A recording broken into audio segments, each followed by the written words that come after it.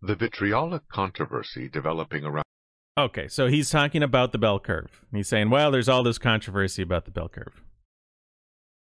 Now let's hear what he has to say here, though. This is the part I want to get to. biased. We live twice as long as people in some of the poorer parts of the world, not because we are more deserving, individually smarter, or otherwise more meritorious, but simply because we have the dumb luck to be born into a culture which produces cures and preventions for deadly diseases that have ravaged the human race for centuries. All right. So the reason you have it nice is because you had the dumb luck to be born here. And this is why I wanted to know, is he a Christian? Let's bring up Paint here. I mean, here's the idea that he's presenting. You know, whether he realizes it or not. And I think he does, because he's a smart guy. So here we're going to have a conveyor belt, right? Conveyor belt here. And we'll have some little babies. Goo goo gaga. Babies or fetuses, right? Or, you know, moment of conception kind of stuff, right? Little babies. And then we'll have a big hopper.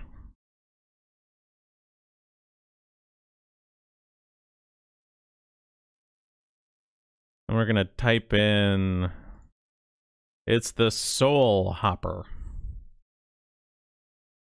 And then we'll make the soul a light blue, just for funsies. Like, here's a soul, here's a soul. These are all just human souls waiting for a baby that needs them. Right? Just waiting to be born into a baby.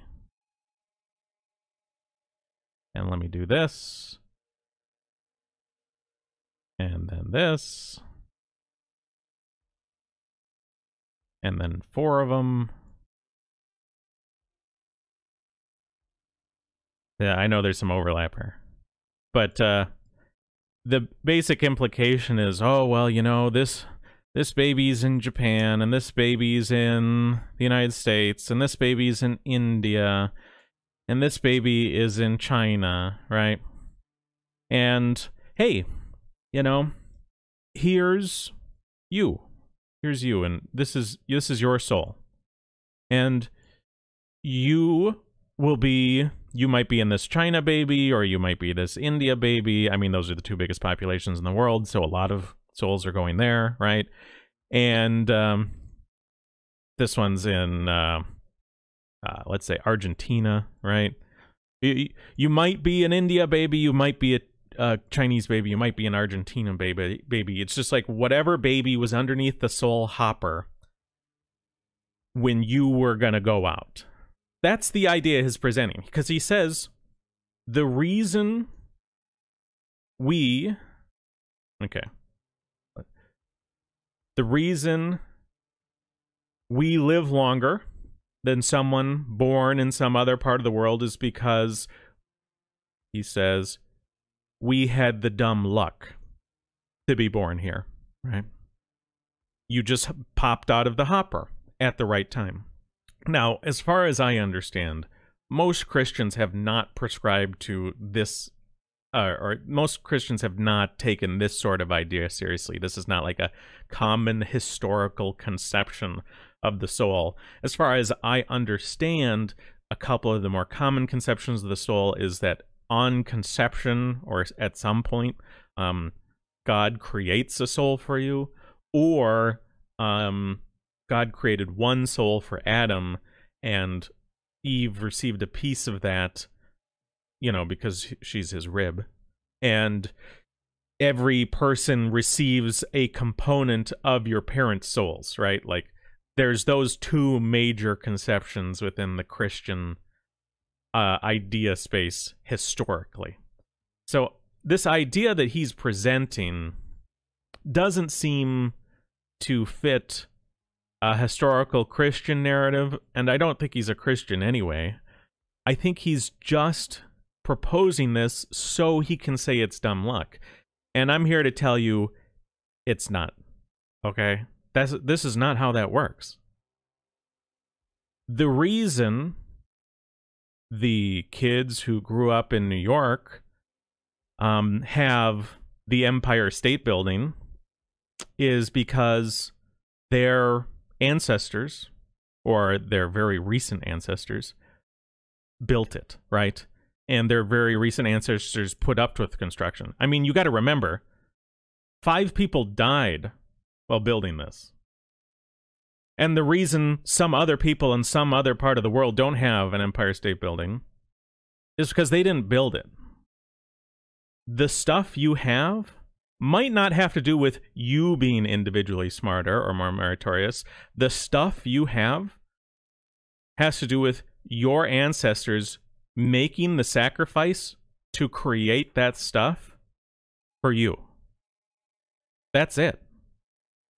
Why does this group of people have sailing ships and this group of people who also live on a coastline not have sailing ships? Well, because the ancestors of the people with the ships built the ships. That's why. They went out of their way to build ships. They went out of their way to make these things that could be handed down. And so I don't prescribe to this. I'm going to take a very biological, right? Biological interpretation. Have you ever heard of the phrase standing on the shoulders of giants? In this case, I'm going to be using it to refer to, a lot of times this has to do with sort of like intellectual progress and philosophy.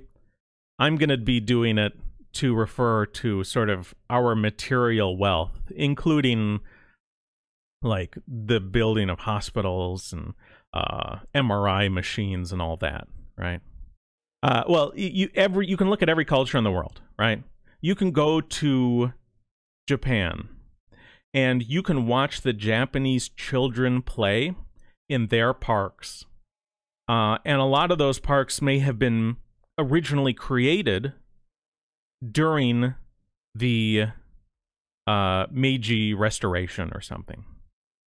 So the people who built them are dead. But the people who built them in part to pass down to their ancestors, to pass down to the people who live there now. Why do I not have a park from the Meiji Restoration? Well, because my people didn't create that sort of thing, right? Every current human group is in a position in part because of their ancestors. Their ancestors helped determine where they would be at today. That's just simply the way things are. We're all standing on the shoulders of our ancestors because that's their gift to us. Now, on some level, their gift to us is a place on their shoulder, right? So they went through all this effort, and there's a place in the world on that giant's shoulder, right? It's for you. Now, obviously, Thomas Sowell is in a rough position, right? Because he's sort of borrowing a seat on someone else's ancestors' shoulders, right? I mean, here he is posting this picture of these buildings, mostly built by some other group, some other giants, not his giants. So he's in a rough position because it could be, maybe, on some level, painful for him to admit that he's borrowing a seat that would be normally for one of us, right? But that's just the way it is. And this is where we can talk about John Cleese. Let's take a look at this. That you did had a great eye for British culture. What do you make of British culture now, particularly after the riots that we've seen? I'm not sure what's going on in Britain. Or let me say this, I don't know what's going on in London, because London is no longer an English city, and that's how they got the Olympics. I mean, they said we're the most cosmopolitan city on earth, but it doesn't feel English. I had a Californian friend come over 2 months ago, walk down the King's Road and said to me, well, where are all the English people? And so there you go. We're starting to see the same sort of idea. let's talk about language. This is something that I talked to American Krogan with about. You know, there's a Latin word, and I don't know how to pronounce reconstructed or ecclesiastical Latin, so bear with me. But it's something like tradere, right? Tra or trans means across. Dede or dare means to give across. And there's a couple understandings of tradere. For example, let's say your father had a sword that his father had given to him. Well, eventually, he may plan to give that sword to you. He may tradere that sword to you. And if he does that, that would be the good tradere. And that word, tradere, again, I don't know how to pronounce it, eventually morphed over a couple thousand years into our word, tradition, right? Let's talk about the bad tradere, though. Okay. Let's say your father took that sword, though, that he got from his father, and instead he pawned it. He sold it to a traveling merchant, and you would never see it again because he needed that money for booze, right? That tradere is the bad tradere. That eventually becomes the English word betrayal. Let's bring up paint. So it's like tradere becomes tradition, and B, which is like an English prefix, and trail. So if you were to read old Latin texts, you would see tradere, and you would sometimes see a good tradere and a bad tradere. And the good one we now call tradition, and the bad one we now call betrayal. But what is the big difference between the good tradere and the bad tradere? The good one and the bad one. The distinction is who you're giving it to, right? The word in both cases has to do with giving. You are giving across. The difference between good and bad, the difference between tradition and betrayal, is who you decide to give it to. That's it.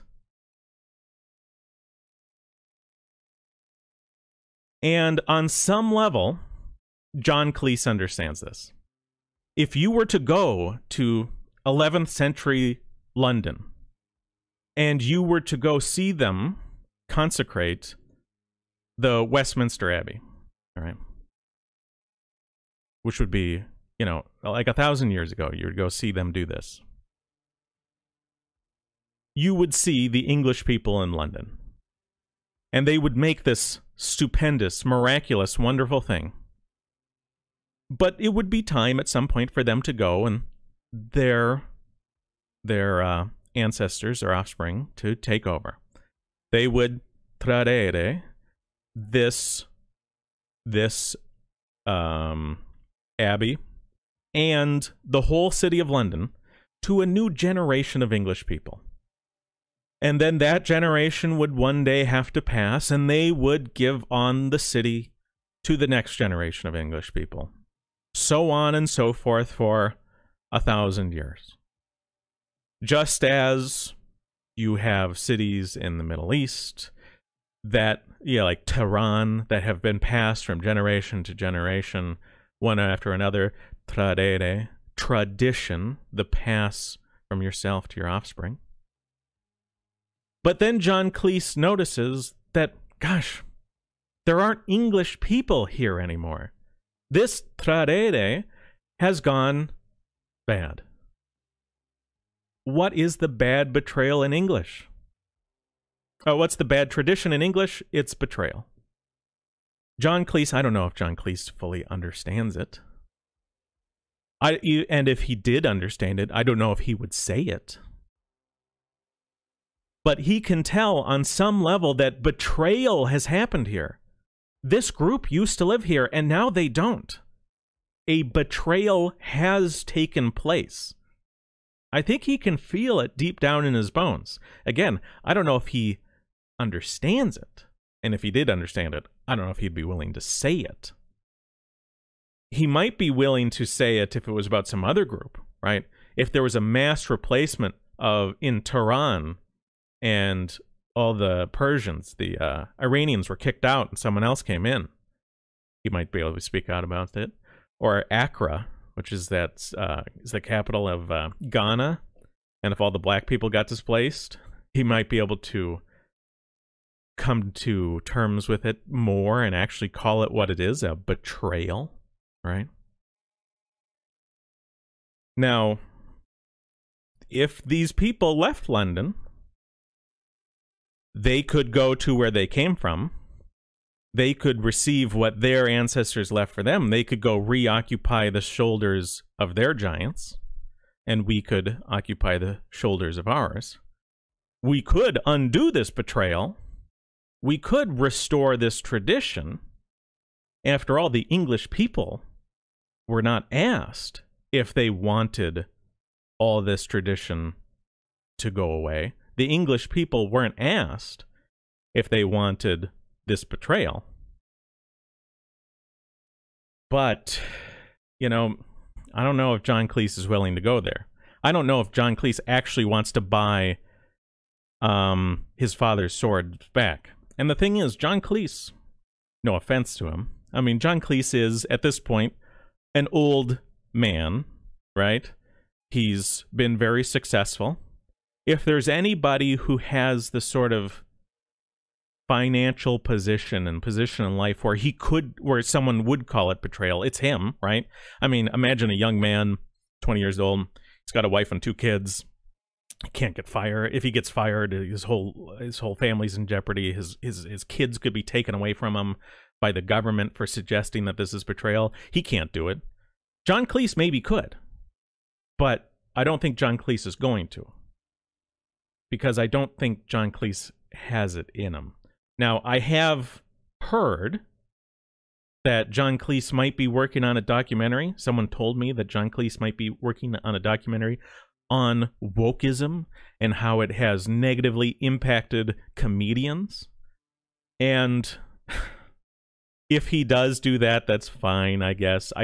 I would expect if he does something like that, it'll have a lot of punches pulled. It'll probably be a generally half-hearted attempt and probably won't go anywhere because it won't ultimately push back on the real issues. London will remain a non-English city.